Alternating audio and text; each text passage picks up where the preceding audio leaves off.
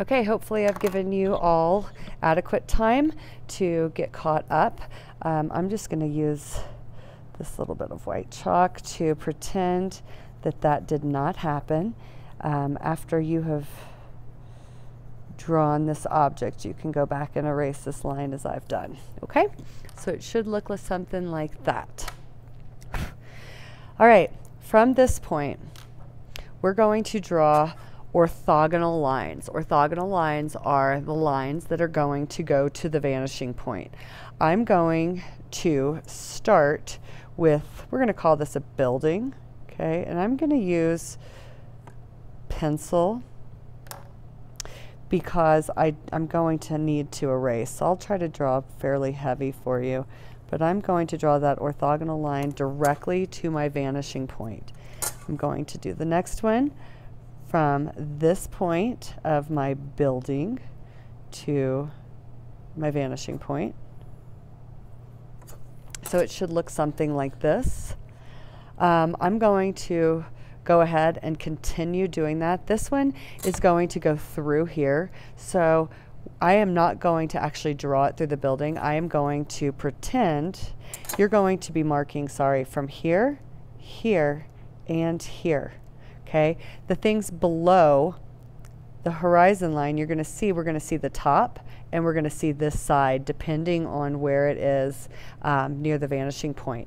The one on the top above the horizon line, we're going to see the bottom of this object and the side. Okay, we won't see the top because it's above. All right, so from here, I'm going to connect these two.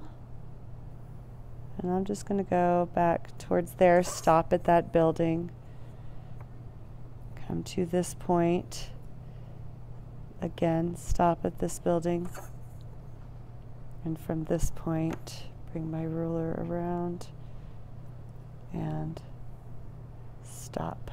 Okay? So we can see the side, we can see the top.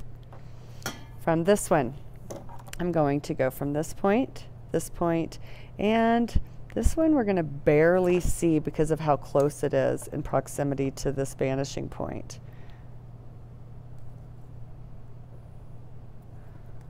Okay.